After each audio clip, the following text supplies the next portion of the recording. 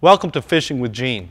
I'm often asked by cat anglers, where do I fish for catfish? And the answer is, it depends on what time of year it is.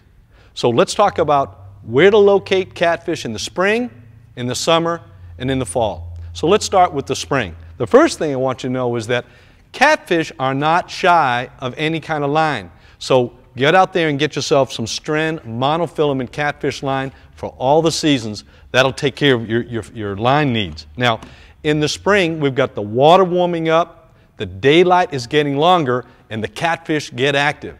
In a river situation, my favorite place to fish is the tailwaters behind a dam. Really attract those big catfish, so you're going to find me there. If I'm fishing a lake situation, the catfish follow channel ledges and they follow long points that taper out and go deep. So in a lake situation, you'll find me fishing there. The other thing in the springtime, remember that you want to get out there early. You can fish in the middle of the day, but it seems to be that that early morning light and that afternoon light are the best times to be fishing. Now in the summer, fishing is tougher. The water temperatures come up, the oxygen levels get depleted a little bit. So you want to find oxygen producing areas and current. Oxygen means you got to find grass. So you want to be in areas where you've got grass, you want to find deeper, cooler water.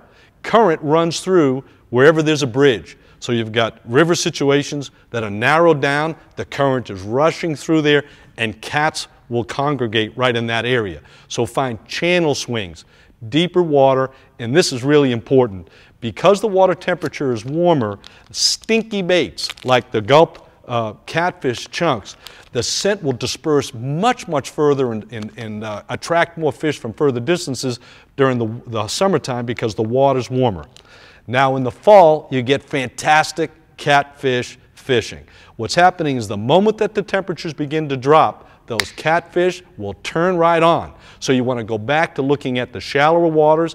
Grass is always important because it gives oxygen, but you want to be around dams, you want to be around bridges, you want to be in the shallow water, and by using the different rigs, the float rig or using the slip rig, get that bait out there, use that Berkeley gulp, catfish chunks, and you'll catch more fish in each of those seasons.